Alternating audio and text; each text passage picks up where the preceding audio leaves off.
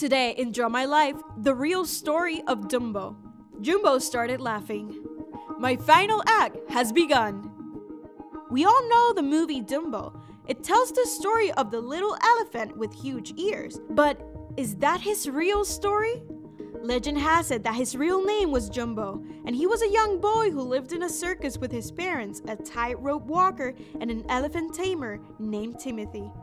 The circus was a living hell for Jumbo. He was the target of mockery and abuse from other kids his age because Jumbo had one unique trait. He had the biggest ears in town. Jumbo hated the circus and begged his father Timothy to send him to live with his grandparents. But his father refused and forced him to learn the tamer's craft to carry on the family legacy.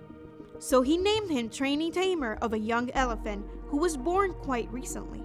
Jumbo grew fond of the little elephant, who also had the same trait, huge ears.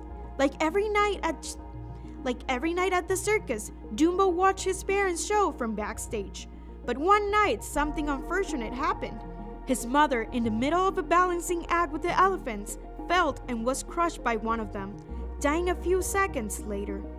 Jumbo, in panic, tried to attack the elephants with a broken bottle, but his father stopped him. Realizing that he could have taken revenge at that moment, he took a few bottles of whiskey from a crate and went to drink in the street. Jumbo ended up passed out on the road. He then woke up to the rain that was starting to pour down, got up as best as he could, and headed for the tent where the elephants were. There, he found his father feeding them.